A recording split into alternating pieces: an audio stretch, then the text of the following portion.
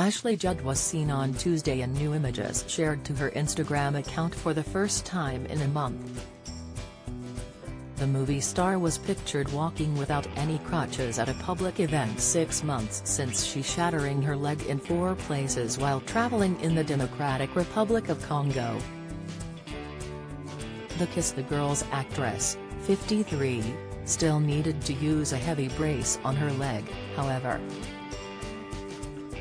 The star had on a white and blue cotton dress that fell below her knee. One leg had the brace attached as she added a white tennis shoe. The other leg was bare as she wore a summer sandal. In her Instagram caption she said it was so refreshing to take a summer evening's pause from the troubles of the world. Judd was at Fenway Park in Boston with her father Michael Simonella to see the Red Sox play baseball. "I grew up with the game, my papa Judd coached Little League," shared the Double Jeopardy actress. "My dad was a tremendous player and I have all his newspaper clippings. With my papa Simonella, I listened to the #CincinnatiReds on his transistor radio while reading the previous game's box score in the Ashland, Kentucky newspaper." Ouch, the Kiss the Girls actress, 53, still needed to use a heavy brace on her leg, however, and the red carpet fixture said she was thrilled to get a warm welcome, which was just awesome. Ashley then shared, "Here I am inside the #Green Monster where I was stunned to see scratches on the wall where someone kept track of #Ted Williams home runs. So very cool. Thank you, #Red Sox for helping us make some very special family memories. Dad said he hadn't had so much fun since he was 14. Then she left fans guessing as she dropped, "And for my partner, who is Swiss, Kel introduction !" Kel introduction means, what an introduction in French. Judd has been spending time in Switzerland this summer. She was previously married to Scotsman Dario Franchitti for 12 years from 2001 to 2013. The actress shattered her leg after tripping over a tree in the Democratic Republic of the Congo, while going to see the endangered bonobos monkeys, and got treatment at Sunninghill Hospital in Johannesburg, South Africa, after a grueling 55-hour journey.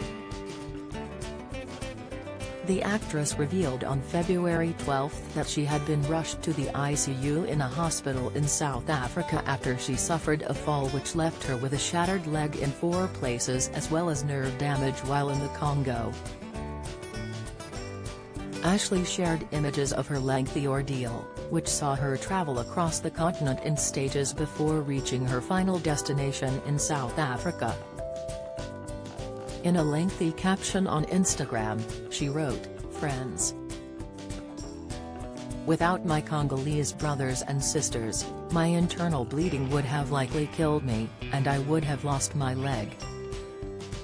I wake up weeping in gratitude, deeply moved by each person who contributed something life-giving and spirit-salving during my grueling 55-hour odyssey."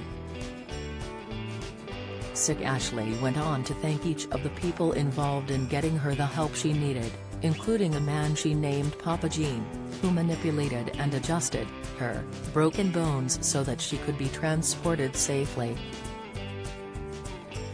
She said, "Papa Gene, it took 5 hours, but eventually he found me, wretched and wild on the ground, and calmly assessed my broken leg.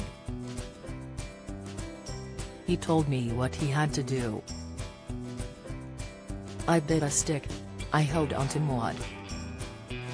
And Papa Gene, with certainty began to manipulate and adjust my broken bones back into something like a position I could be transported in, while I screamed and writhed.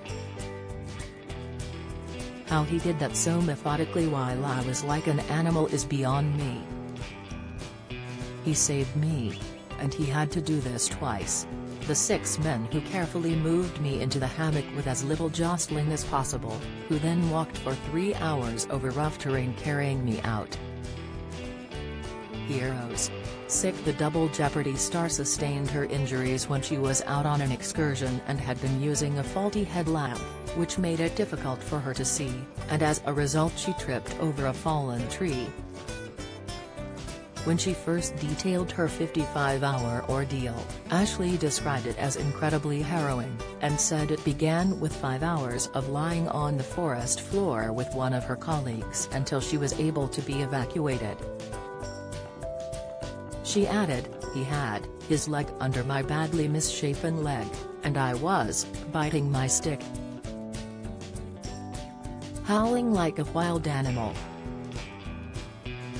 5 hours after her accident, someone arrived to reset her bones, before she was carried through the rainforest to a motorcycle, where she was driven for 6 hours to the city of Jolu. After spending the night in the city, she was then flown to the capital of Kinshasa to stay for 24 hours and then, eventually, down to South Africa to be treated in an ICU in that country.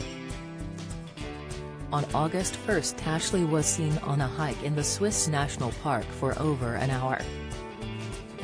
"Dear friends, it is with reverence and quiet I offer this update," she wrote in a lengthy Instagram post.